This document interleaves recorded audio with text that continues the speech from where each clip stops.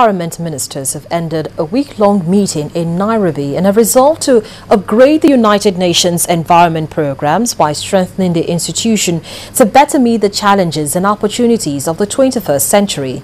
The government also decided to, in October, convene an intergovernmental diplomatic conference to formally adopt the Minamata Convention on Mercury that was agreed in January in Geneva.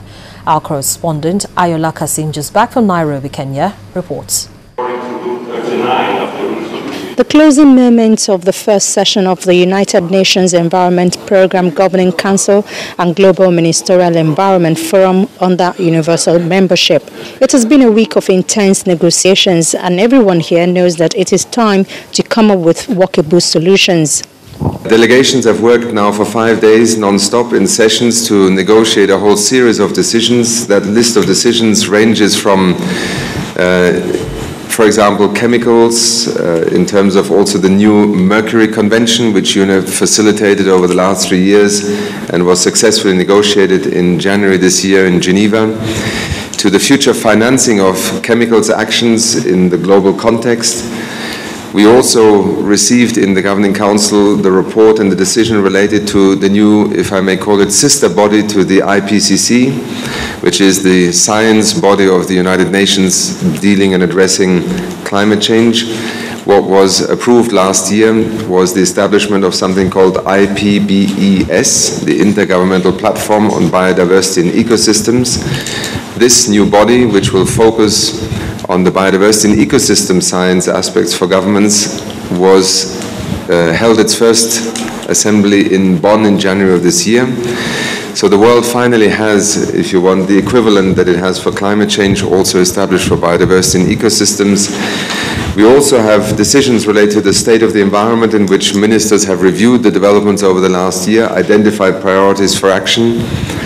And we also have decisions that address themselves to the future work of the United Nations Environment Programme, a new medium-term strategy, a new program of work for the next 2 years, and also a new budget and a new financing framework for the United Nations Environment Programme.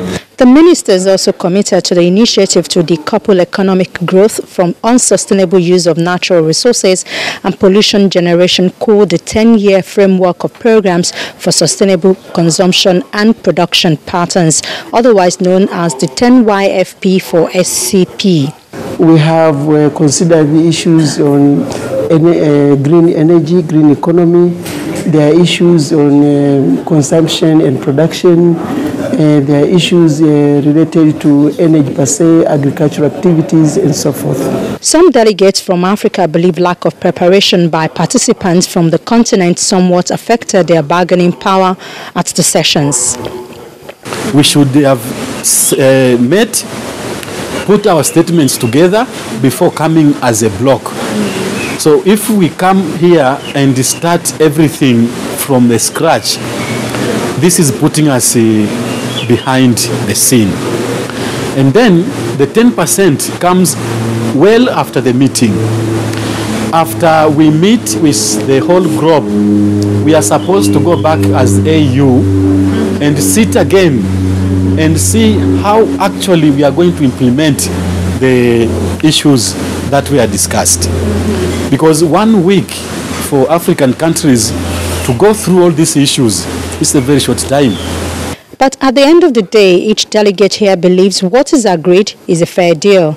Among the wealth of decisions taken at the first universal membership of the UNEP Governing Council were a UNEP-led consortium that will host and coordinate the Climate Technology Center and Network, which will be the implementing arm of the technology mechanism of the United Nations Framework Convention on Climate Change. Ayola Kasim reporting for Channels Television News.